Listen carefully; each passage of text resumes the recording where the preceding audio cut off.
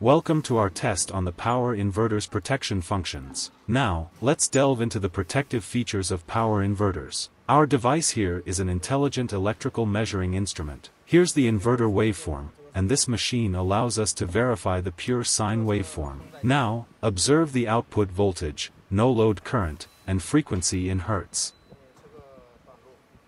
Moving on to the short circuit test. In this scenario, imagine the inverter connected to a fan experiencing a short circuit. The inverter responds by activating short circuit protection to prevent any equipment damage and safety issues. Once short circuit protection kicks in, the device will automatically suspend work. Typically, normal data is restored within 5 seconds if the fault is rectified. Where there is a problem with the inverter, the alarm symbol, triangle, with a clear indication will appear on the display.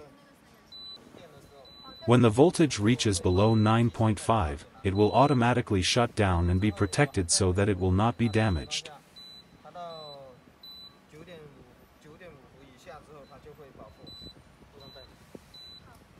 At the same time, it will be automatically restored when the low voltage reaches 12.5. That is low voltage protection.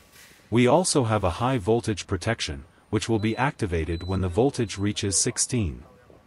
You will see a overvoltage indication and an alarm triangle signal will appear on the display. Then data will be automatically restored when the voltage returns to 14. What we are shown below is the overload protection function test. We can see that the black display shows the power connected to the inverter. When the connected power is 1200, which exceeds the power range that the inverter can accept, a triangle pattern alarm signal with a warning of overload will appear on the display. The inverter will turn on overload protection.